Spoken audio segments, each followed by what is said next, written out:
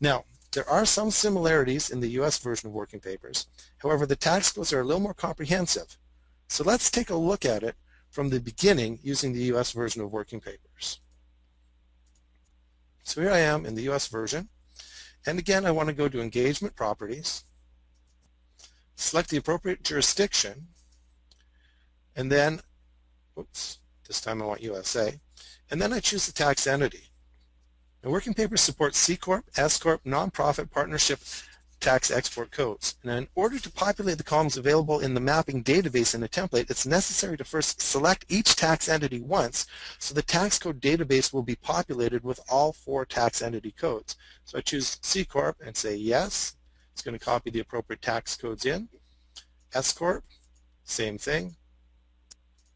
Partnership, say yes.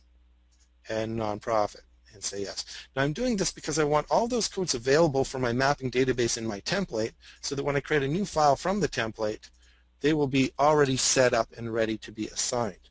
Once completed, you see me switch back to C Corp. I'm going to use that as my U.S. tax entity today. Finally, we can select the tax software we're using. And it's worth noting that if you change your tax software, all you need to do on working papers is change your selection here. The export process builds the appropriate export table for the software selection you've made. And we have the popular tax products available to you right here. I'm going to choose Go System Tax as my example and click OK. If the accounts had been previously mapped and the tax code set up in the mapping database, changing the tax entity selection prompts the user to autofill the tax codes. Again, this will only happen if the accounts are mapped and the mapping database has the tax codes assigned to the map numbers. So I'm going to click OK or yes to move past this for now. Also, in the U.S. version of working papers, there are multiple columns for assignment of tax codes and M3 codes to the map number. Going back to engagement mapping to look at the mapping database and scrolling to the right, you can see that not only do I have a tax export code and M3 code column, but I also have the tax export code columns for the C Corp, the S Corp, partnership, and nonprofit, and I also have, continuing over, columns available for the M3 for the C Corp, S Corp, and partnership. Now, if those are all populated properly, and I change the file from a C Corp to an S Corp, the tax export code column and the M3 code column will be updated with the properties of, in this example, the S Corp. Now, mine are blank, and I'm just going to stick with my C Corp, but we would go through and populate it in this fashion. Now, tax export codes and M3 codes can be assigned to map numbers in the mapping database by using the drop-down selector in the respective columns. So if I click the drop down here, I've got the tax code list dialog, which allows the user to select the tax code by choosing the tax code that we want and hitting select. We can sort by any one of the column headings.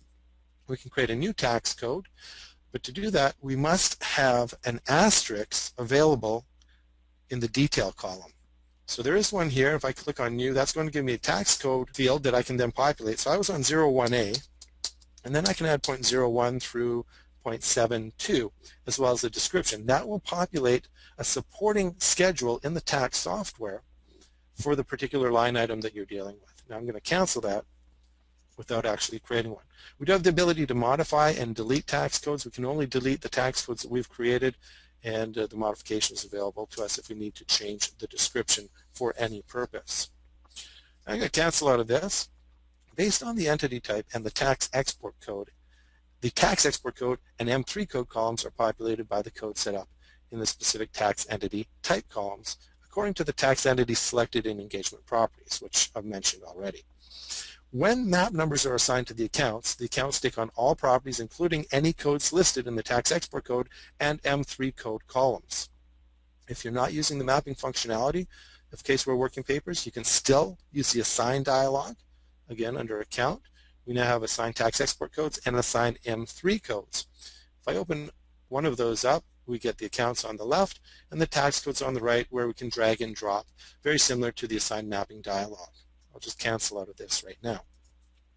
And finally, tax export codes and M3 codes can also be assigned directly in the working trial balance. So going into the trial balance document, we can scroll across here and we can see the tax export code column and the M3 code column, and we can just select the drop down to assign them.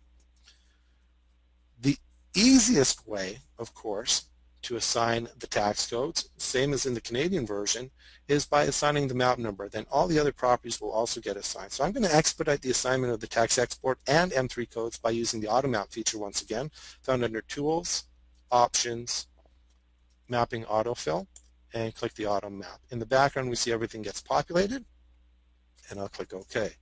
CaseWare Working Papers assigns the map numbers and related properties to the account numbers. And in this case, again, the auto map required that the ratio class had been applied previously to the accounts to allow for auto mapping to recognize the properties to assign.